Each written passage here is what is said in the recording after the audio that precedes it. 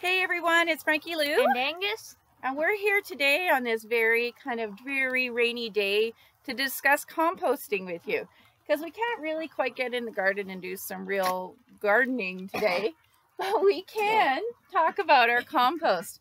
And I've got the compost open today to get a little bit of moisture because I do want to make sure it's moist. Now, a lot of people seem to be afraid of compost. They think it's really difficult. And I've been waiting to say this all day. It's not rocket science. it's rotting science. Right? Because if you think about Why it, did you make me say compost is really a very natural process. Everything on this planet that is organic will eventually rot, except for styrofoam? no organic material. It's the only organic thing that doesn't rot.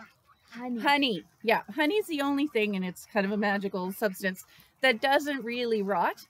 Everything else. Yep, they've even found honey in King Tutankhamun's grave that was still edible. Yeah, so let's try to. Yeah, so apart from that, eventually everything else on this planet that was living once will become soil again. Okay, so really, when you're composting, you're just helping that process along. Okay, and there's a couple things that you can do to make it go a little faster. And here in Alberta, in the zone 3 that we're in, we have to do a few tricks to make it go fast enough. There's parts of the world where you can get compost done super fast, but here I've had to take a few little tricks from different types of composting so that I can get 2 good batches of compost a year. Now, this is the messiest part of our garden because it is the compost. But it's kind of important that you can see the difference as to what happens when we're composting. We have a three stage area. Angus built this with me 7 years ago when we first moved out here. So here's stage 1. Yes, we just throw every organic thing. Yeah. Including plant matter. Yeah. Eggshells and coffee grinds. Yeah, everything goes in there. Stuff from the garden. Yeah, soil. Yeah, soil from old pots. Chicken coop stuff. Roast chicken coop stuff. Chicken poop. Yeah, it's a good mix of greens and browns, okay? Because that's what you want to do. You don't greens, browns, and poop. You don't want to put only greens or only browns. You want to have a mix. Yeah. So greens would be like stuff that is wet. And browns would be like dry grass. Yeah, I know. A lot of people get really complex about it, but it really doesn't have to be. Angus is right. If it's dry and brown, it's probably a brown. And if it's not and it looks green and wet, it's a green. Okay, so there you go. Not rocket science, like I said. Then once we have this pile filled, we move it into this second pile. And as you can see, it's almost half the size by the time it goes from one to the other pile. Yeah.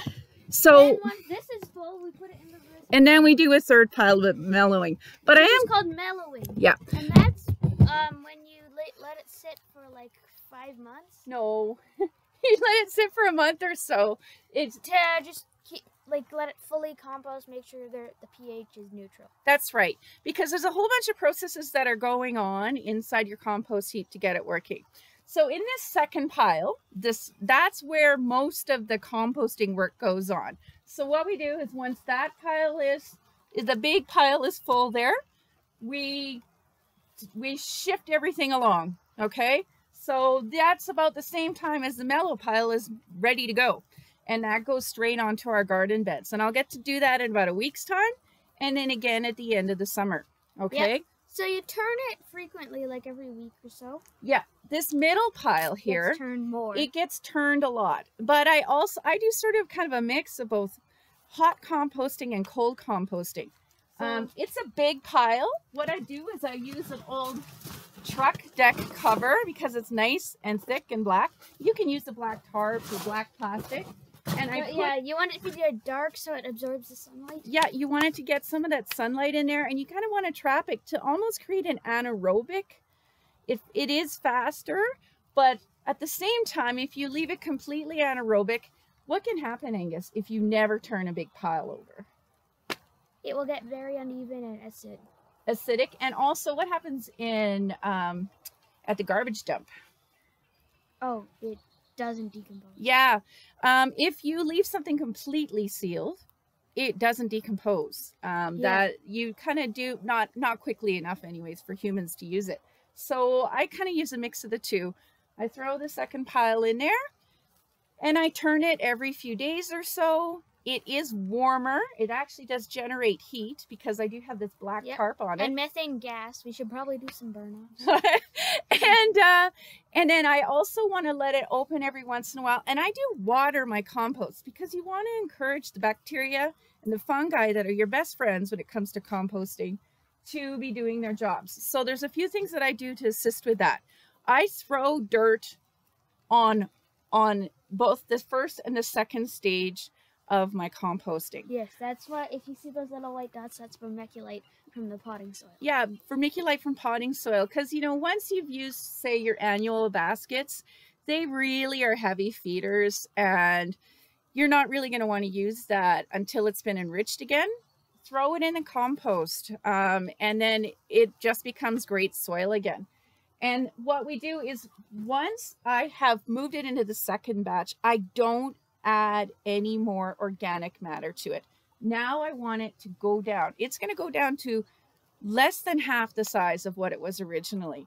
And that's good. That's what you want it to do. If you think your compost is done and it's still 3/4 the size that it originally was, it isn't. And one of the ways you can ensure that it is evenly getting decomposed is by turning it quite frequently. And Angus sees me out here doing that all the time. I enjoy it. I try to do it every few days. And another thing I do is I water it because I want to encourage the bacteria and the fungi to survive. Yep. And right now that it's raining, we take the tarp off. That's right. Right? I don't have to water it because I've got the tarp off so that it'll get nice and warm and moist. Okay.